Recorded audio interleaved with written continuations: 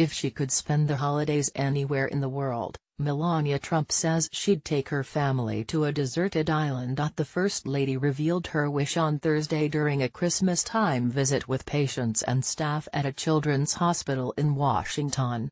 The visit was a continuation of a tradition begun more than 60 years ago by First Lady Bess Truman. Fielding questions from patients, Mrs. Trump was asked by a 10-year-old boy where would she spend the holidays if she could go anywhere in the world. Her answer about a deserted, tropical island was met with laughter. Mrs. Trump and President Donald Trump are expected to spend the holidays at their estate in Palm Beach, Florida,